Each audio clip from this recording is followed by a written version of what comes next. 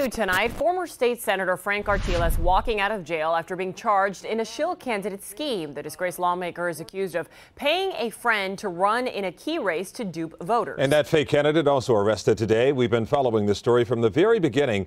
Let's go to Local 10's Leanne Motorhome live now in West Miami-Dade with the details for us tonight. Leanne. And new tonight, Artiles posted that $5,000 bond and hopped into a waiting pickup truck here in the parking lot.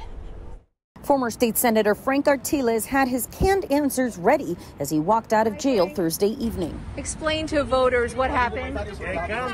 Can't comment. This is an open case. Artiles was clandestinely brought into the jail hours earlier to turn himself in. He's accused of recruiting and paying this man, Alex Rodriguez, to run for state senate as a shill candidate. What do you say to voters? Rodriguez also bonded out this afternoon. Your lawyer said you were cooperating fully. No comment. We are alleging that November's Florida Senate District 37 election involved crimes. According to arrest warrants signed Monday, Artiles recruited an old acquaintance via Facebook to, quote, confuse voters and siphon votes. The covert Republican agreed to run as a no-party candidate in exchange for $50,000.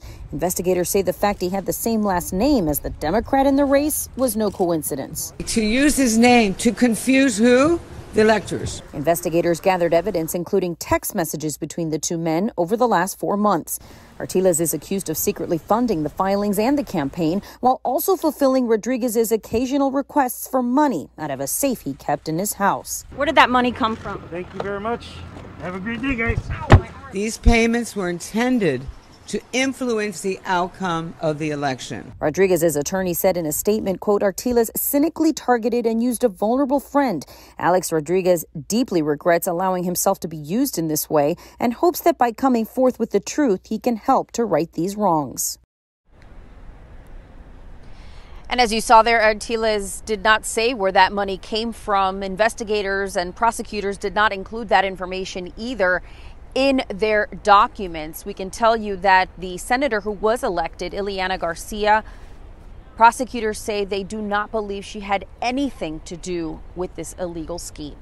Reporting live in West Miami-Dade, I'm Leanne Morejon, Local 10 News. Leanne, thank you.